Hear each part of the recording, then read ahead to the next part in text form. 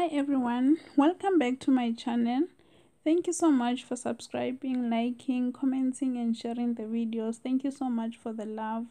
To those that are new to the channel, welcome, and please remember to like and subscribe. Also remember to click on the notification bell so that you can be notified whenever there is a new update. Thank you so much. Stay tuned and enjoy the video. Good morning. Today let's look into the story of Florence Masebe. The award-winning actress Florence Masebe has taken to Twitter to share her gratitude over regaining her health last year.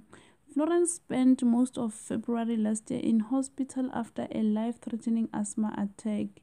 She said recovering was long and hard. Mama Florence said there was a time she couldn't walk for more than 5 minutes without reaching for an inhaler.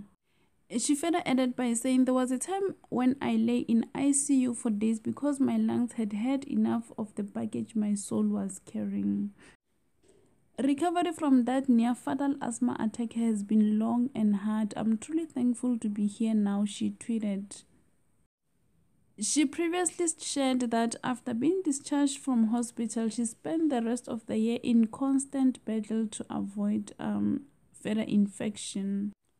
She also shared that she had to walk around wearing a mask to avoid making other people sick. In another tweet, she said her health had improved. She added by saying she can now breathe better and could exercise twice a day. "Now I can work out twice in one day and still feel great. Importantly, I'm breathing better," she said. We thank God for sparing her life and we wish her full recovery. Thank you for watching. See you in the next video.